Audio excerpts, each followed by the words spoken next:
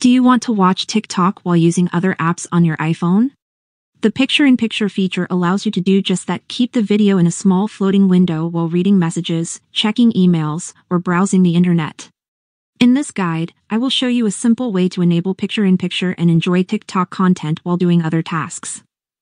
Before we begin, if you're new to my channel, make sure to subscribe and turn on the notification bell so you're alerted about new tutorials I post. The first thing you need to do is go to your home screen, find Settings, and open it. Once you're in Settings, scroll down a little and find the General option, then tap on it to open it. When you're in the General section, scroll down again and find the Picture-in-Picture option, and tap on it. Now, tap the switch next to Start Pip automatically to enable it. After doing this, exit Settings, open the TikTok app, and log into your profile if you haven't already. Once you're in TikTok, find the video you want to watch in picture-in-picture mode. Then, tap and hold on the video, and a menu with options will appear.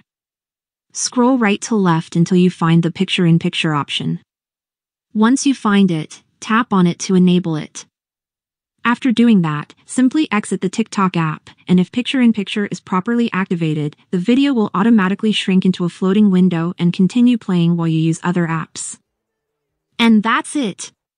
Very easy and simple, right? I hope this video was helpful to you, friends. If it was, like it, share it with your friends, and subscribe to my channel for more tutorials like this. Thank you so much for watching, and I'll see you very soon in my next video.